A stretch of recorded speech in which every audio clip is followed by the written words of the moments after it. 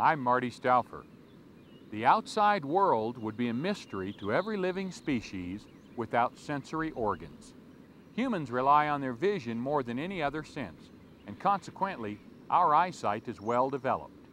In fact, few animals can see as well as we can. All creatures see the world differently because nature has provided them with special adaptations to suit their particular way of life. For some animals, eyesight is secondary to other senses, but for most, it is essential. We'll take a look at a wide variety of eyes, from the simple to the complex, and see why we can learn where a creature lives, when and what it eats, and how much it depends on sight for survival just by looking at its eyes. Come along as we discover why the eyes have it.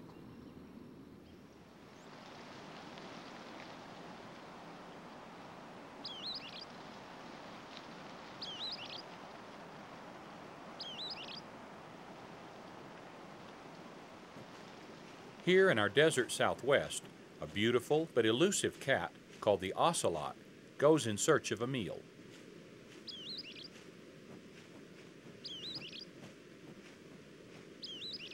An ocelot is about twice the size of a house cat, and like most predators, has eyes located on the front of its head.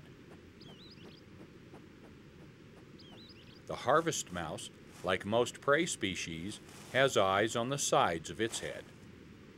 The position of the ocelot's eyes creates overlapping vision, which allows it to judge distance and depth more accurately.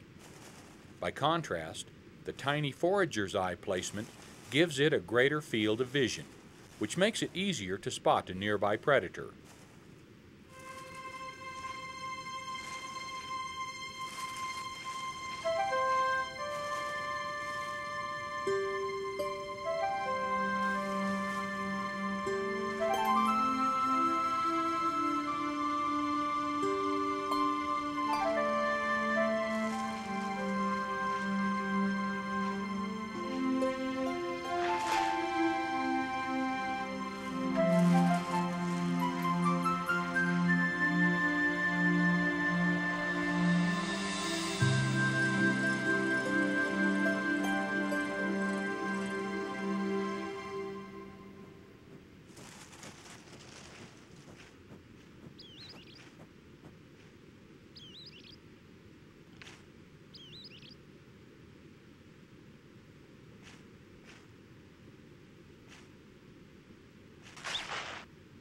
The larger and swifter cat wins this contest between hunter and hunted.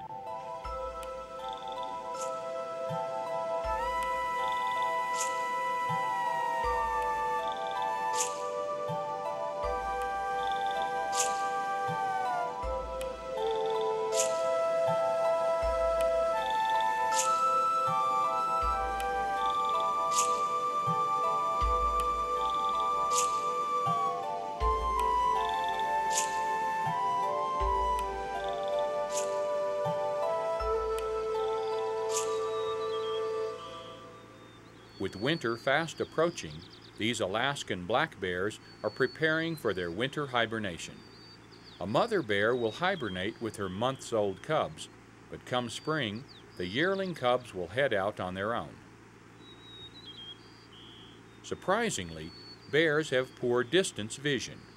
Although they will eat meat if the chance arises, the main staple of their diet is vegetation. Therefore, their eyes are adapted to see well at short distances. To evaluate distant objects, the large omnivores rely on their hearing and smelling abilities. Let's watch what happens when this mother bear catches the scent of two wildlife watchers, one with a camera and one with a rifle for protection.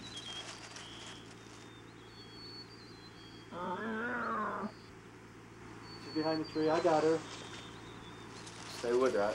There she comes. Follow her. She's coming at us a little, though. She's charging, man. Okay, get your gun ready. I've got it ready. I won't shoot unless she gets too close. Okay, don't shoot. I want to send her as long as we can. This is great. Here she comes. Josh, she's coming fast. Oh, oh, Don't shoot. no. Shoot. I'm gonna have to now. That scared her. Scared her. Well, I'm still filming her. I don't know what you're doing, but I'm filming I her. was about to run. Stay right on her. I think she's gonna turn around. I hope she doesn't come If again. she keeps coming, I'll leave the camera running. All right. We're out of here. She's stopping now. I don't. Where are the cubs? Behind the trees, I think. Okay, I'll film her as long as I can if she charges again. There she goes. She's running away, I think. I hope she's going away. Man, that was too close. You stay right on her. That was too close. That is great footage. I can't believe it. Whose idea was that? Your idea. For the last time. The position of a mammal's eyes on its head reveals each species as either predator or prey.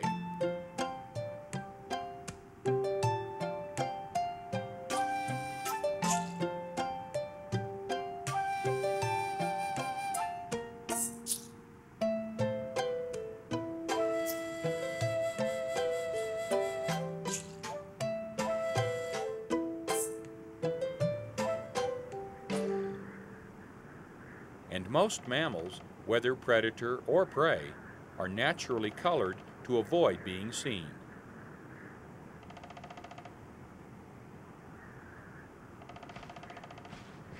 It is commonly believed that hunted species, like this white-tailed deer, see more clearly at dawn and dusk because their eyes see best in dim light.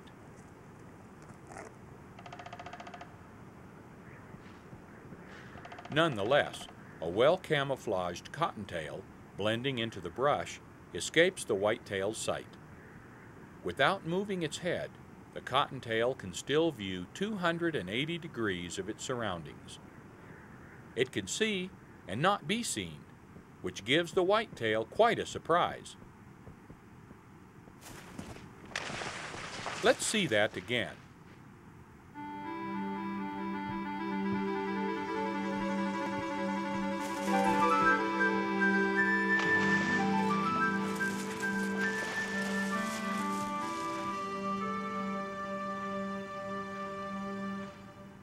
Though we know the whitetail poses no threat, the cottontail takes no chances and bounds away.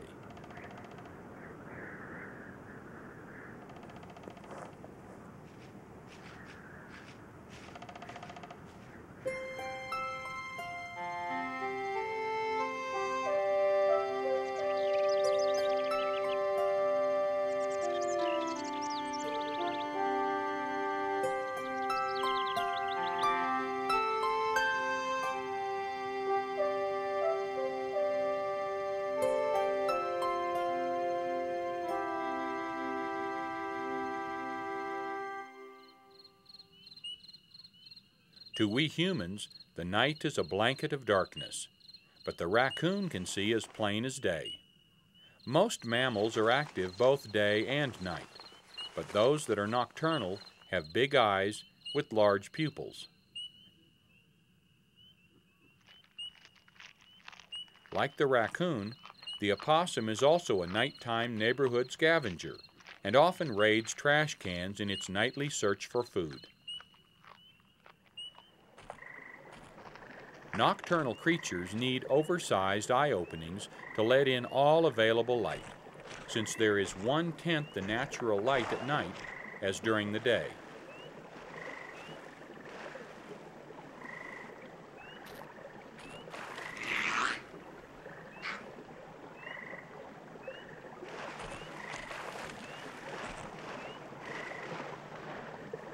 Although the raccoon and the possum have similar eyes and habits, they are by no means friends, which becomes apparent when their paths cross.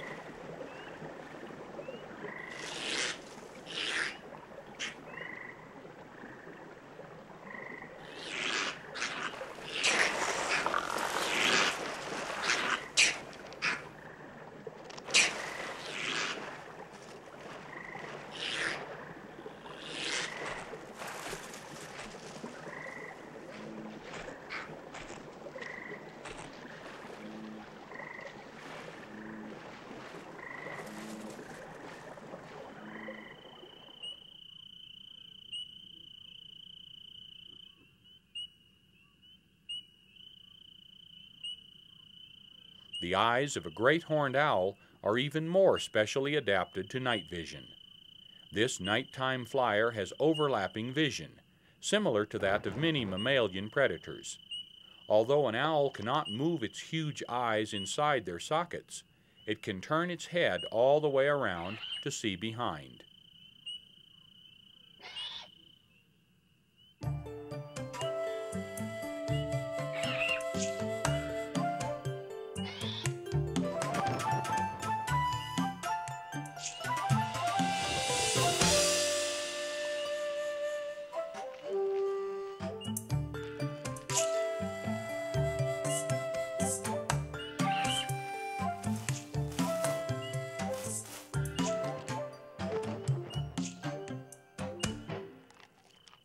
An owl swallows its meal whole, and later regurgitates a pellet of bones, hair, and any other indigestible matter.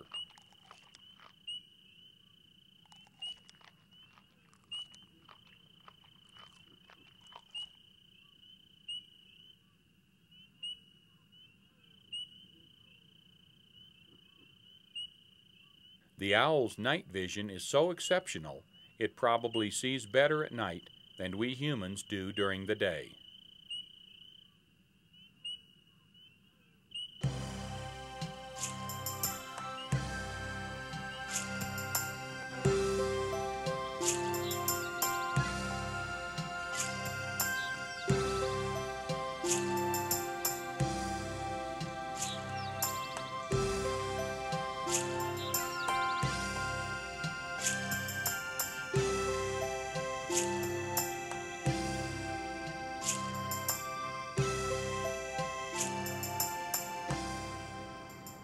This golden eagle has the keenest eyesight in the animal kingdom.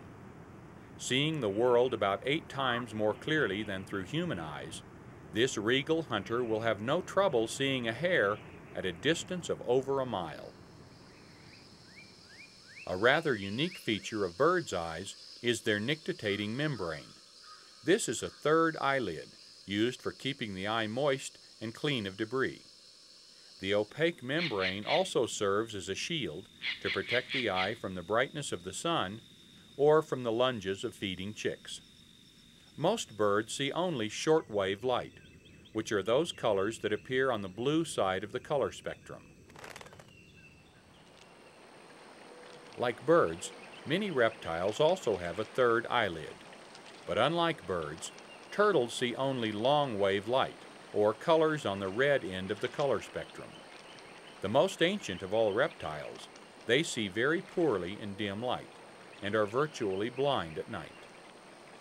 Like many animals, their vision is geared to their eating needs. Therefore, turtles see well at short distances.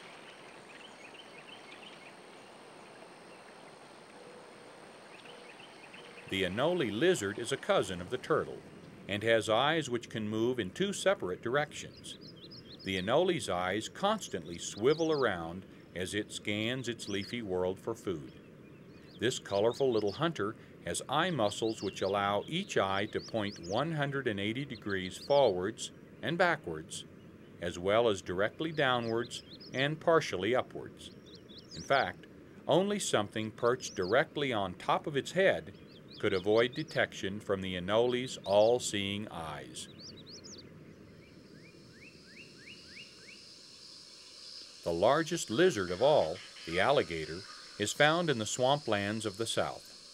The armor-plated armadillo shares its lush habitat. With eyes on top of its head, the alligator glides almost undetected through the murky water.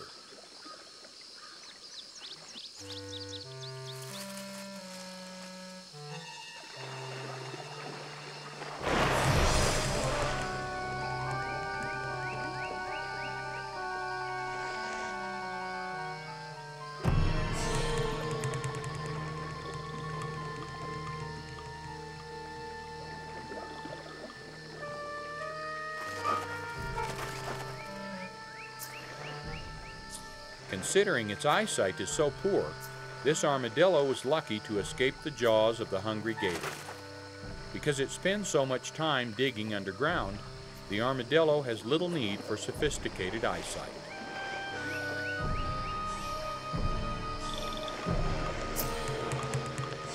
Oblivious to the danger, the armadillo continues to dig as these hungry snappers wait outside for a second chance.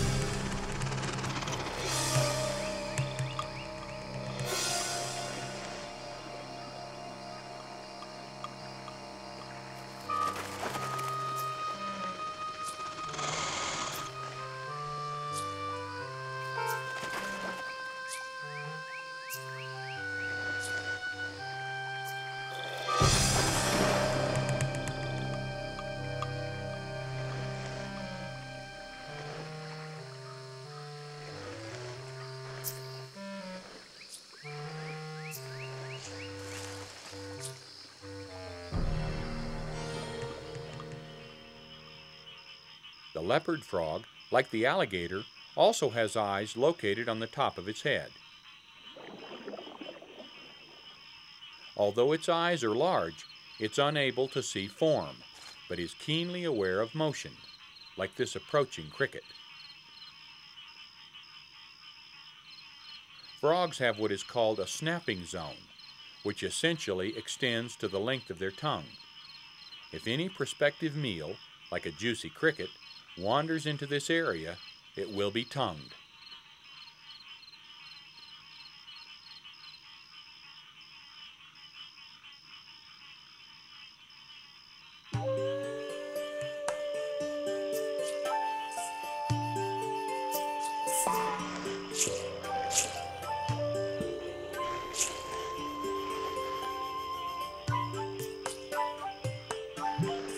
When swallowing a meal, a frog will literally push its eyes back into its head to help push the food down its throat and into its gullet.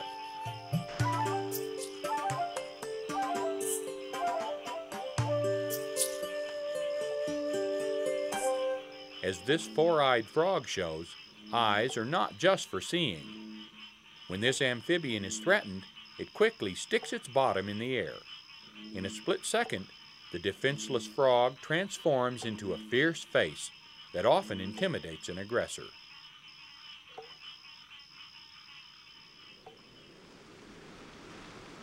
Like the four-eyed frog, this moth also has large eye spots on its hind wings, which prove useful in scaring away hungry birds. Spiders are also creatures with multiple eyes. They have 6 or 8, strategically placed to detect motion. Spiders are either weavers or hunters. Weaving spiders rely on the webs they spin, not their eyes, to catch food. On the other hand, hunting spiders depend largely on their eyes when stalking prey.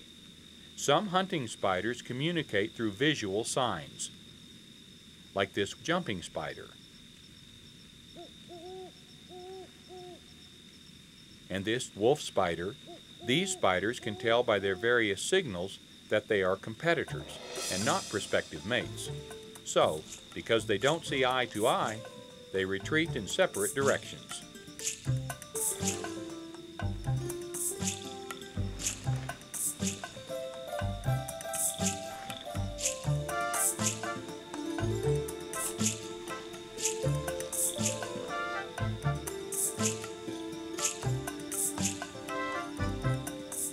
As this wolf spider continues on its way, it encounters an unsuspecting beetle.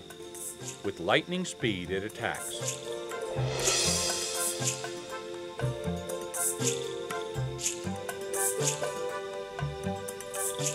Hunting spiders can see only about a foot away and will not jump at their prey until it's within less than an inch.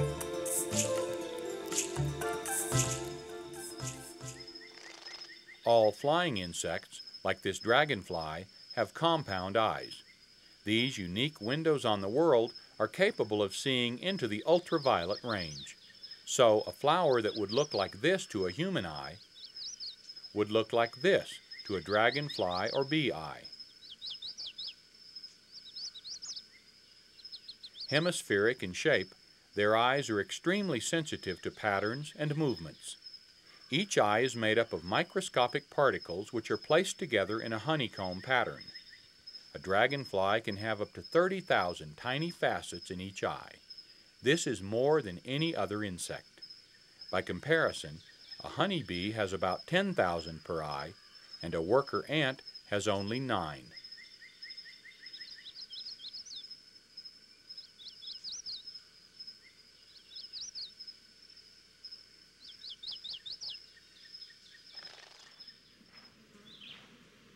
During the summer, bees can be found in any nearby garden collecting nectar and pollen from flowers. To bees, humans look something like this.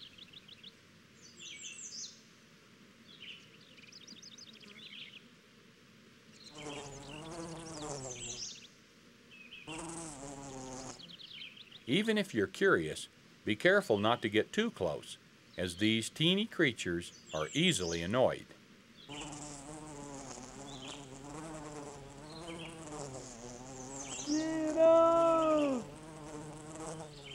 As stated, bees also have compound eyes, which are specially adapted to see ultraviolet. So what might appear to the human eye a dull yellow flower would be a bright ultraviolet beacon to a bee, marking the passageway to the nectar.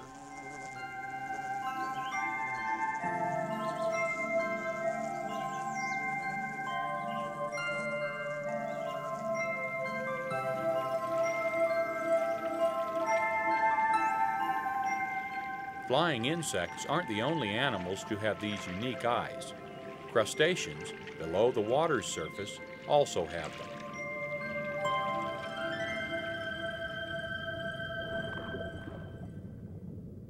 The crayfish eye is made up of thousands of facets.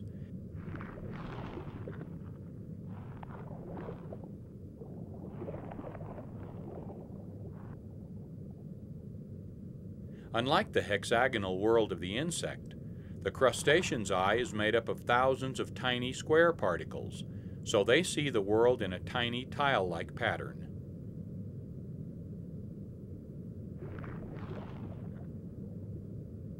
This freshwater shrimp has eyes perched on the sides of its head that are just like those of the crayfish, only smaller. Scallops, on the other hand, have rows of eyes which can only detect movement. Interestingly, the scallop will remain open to very slow or very quick motions. It only recognizes and therefore reacts to movement that matches the speed of its predators.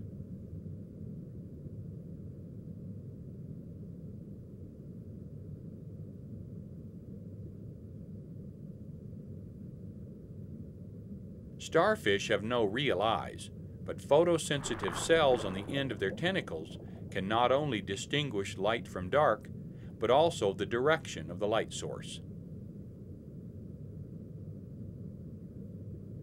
One of the weirdest looking animals in the sea is the conch. An overgrown cousin of the snail, the conch has eyes on the end of stalks.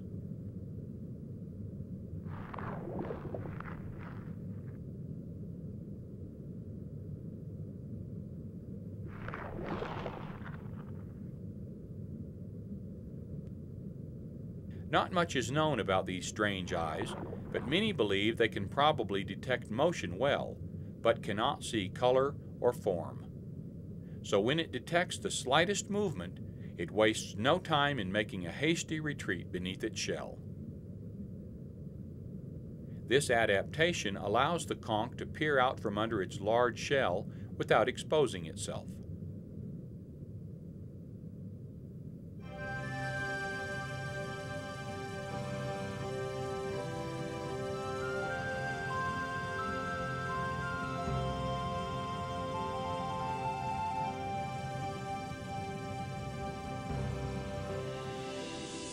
Fish eyes, due to the shape of the cornea, are perfectly adapted to their underwater environment. Unlike the rounded cornea of land creatures, their cornea is flat. That's why we see so much better when we wear a mask underwater. We get fish vision. With stone-cold eyes, one of the most feared and unpredictable creatures in the sea is the shark. Sharks have no eyelids, only a nictitating membrane.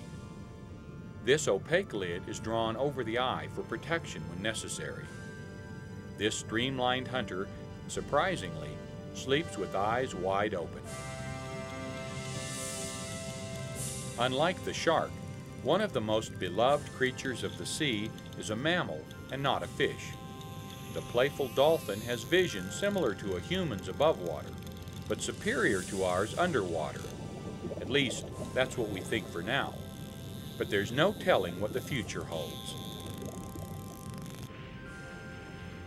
Over the centuries, evolution has shown that where eyes are concerned, the possibilities are literally out of sight.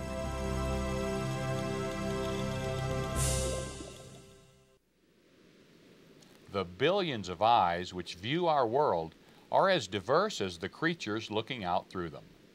As only one of millions of species, we humans will probably never be certain of what other animals see. We may understand how the eye works, yet we still have not discovered how different brains interpret vision. But we can be sure of one thing: every animal sees exactly what it needs to. And it's also easy to see that the eyes have it. I'm Marty Stouffer. Until next time, enjoy our wild America.